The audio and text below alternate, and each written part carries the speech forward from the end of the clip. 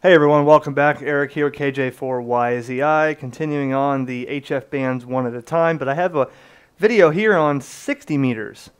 Now, 60 meters from what I see online is always, well, there's not a lot going on here, so let's move on to 40. Well, why not experiment with it? Why not give it a try? If everybody says it's not interesting and it's something they don't do, no one will use it. So let's briefly talk about the 5.3 megahertz channels.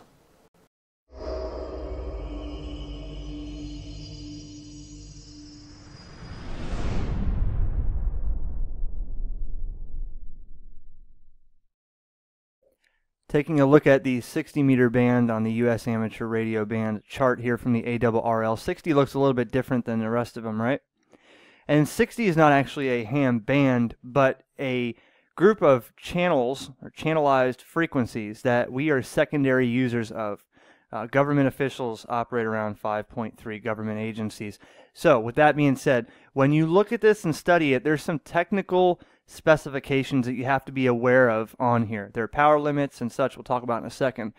Now 60 meters, 5 channels, and the rules changed recently, upgrading a little more power and adjusting where we could operate.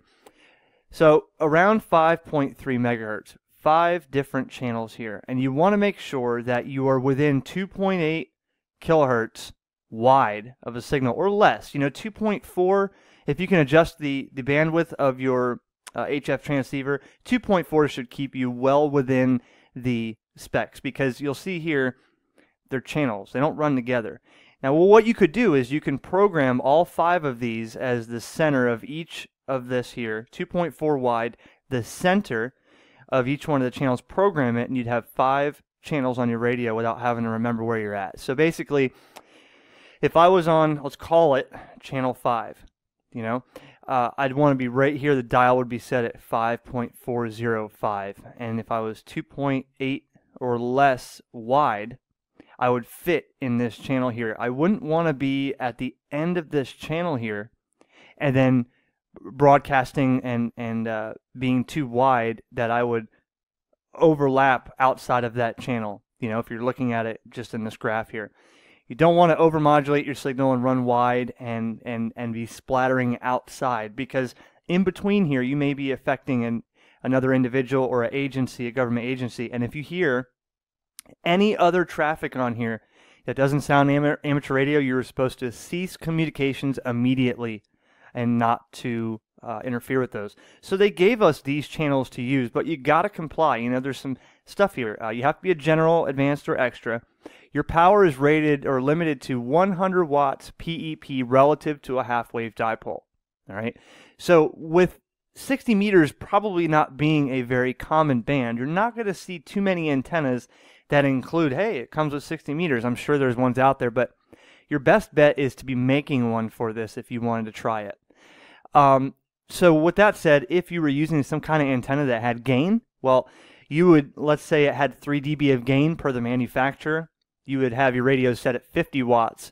With 3 dB gain, you'd be at 100 watts ERP out of the antenna. So you don't want to have 100 watts going into an antenna with 3 dB gain, because then you'd be outside of the 100 watt PEP limit.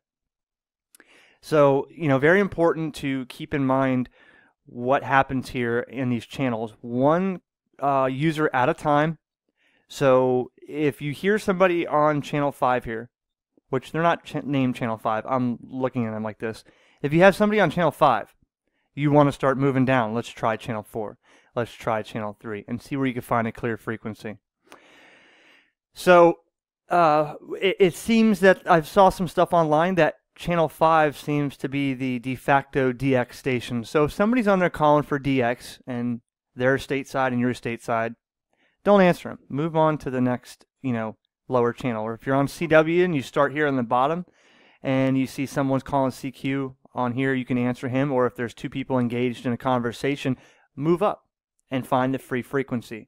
But in no situation or form at all should you be interfering with any stations on here, whether they're between the channels or if there's an amateur operator on here.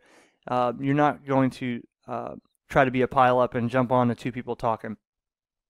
That's just the way this band is. But hey, it propagates like 80 and 40 does, typically nighttime. You can have DX on it.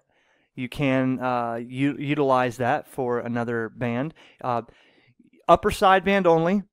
Digital modes are okay. CW, RIDI, PSK, upper side phone, Pactor 3. Now, again, let's say you're on PSK and your dial is at the center of this frequency. You want to make sure that in your software you're not, you're at the center of the waterfall, so that you're on the center of the frequency without being tuned to the, up here to the upper end of channel 3 here, and then on the upper end of the waterfall, now you're going to be splattering or transmitting your bandwidth is going to be outside of that channel. So you want to just make sure that you read on the technical specifications of this frequency and utilize it as you may, given that we are secondary operators.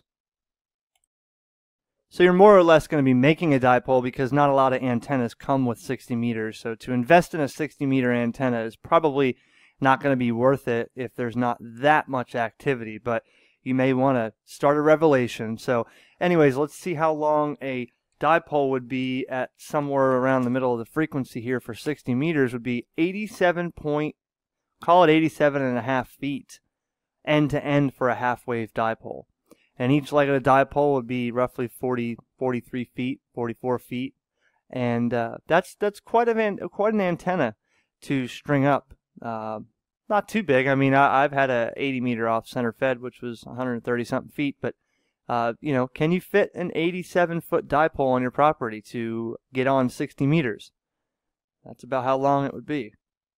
So while I can't tell you what you can expect really from 60 nowadays, I don't really operate 60 meters. I did have to say at one point that I've worked 60 meters, so I arranged a schedule with somebody few years ago and said, hey, let's get on 60, make contact to say I did. I had to tune up the antenna and get it adjusted just right on my radio. But, if everybody says, well, 60, there's nothing there. I stick with 40. I've never done 60. If everybody follows suit with that, no one's ever going to use it. Why not experiment with it? It's allocated to us. For us as secondary operators, we do have a privilege there. Why not give it a shot? Try it. It may turn out to be one of your favorite bands. You may have the best DX in the world in that band. So one thing to consider is not all radios or antennas include 60. For instance, I had the FT817 QRP rig. Now, I was the non-ND model, so I did not have 60 meters. And one of the only choices or upgrades for the ND model, not only the output final section they upgraded on the ND model, but they added 60 meters. So if you had to determine, do I want the 817 or do I want the 817 ND, maybe you're buying it used, and you say, which one would I want to go for? Do I want to spend the extra money to get a new one just for 60 meters? I'll leave that to you. I'm not sure if that's really a wise decision, especially with 5 watts to use on 60 meters to spend extra money on it. Same thing for an antenna. It's just as easy to build a simple dipole just for 60 because you may use it one time and never use it again. So, the 450 I did an upgrade to it a while back, and I have 60 meters, but the new FT450D model includes the new 60 meters. They recently, a few years ago in 2012, I think it was, upgraded, and gave us more power and added modes on that band. So the radios now, most of them follow suit, but sometimes they don't include 60 meters. So, give it a shot. Check it out. I hope if you leave a comment below, let me know if you learned something about the 60 meter band, because I've seen a few things where people said, well, we can use it here, but never done anything. Move on.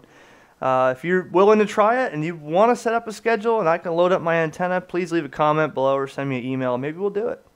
7-3, thanks for watching. Next video coming up, 80/75 meters.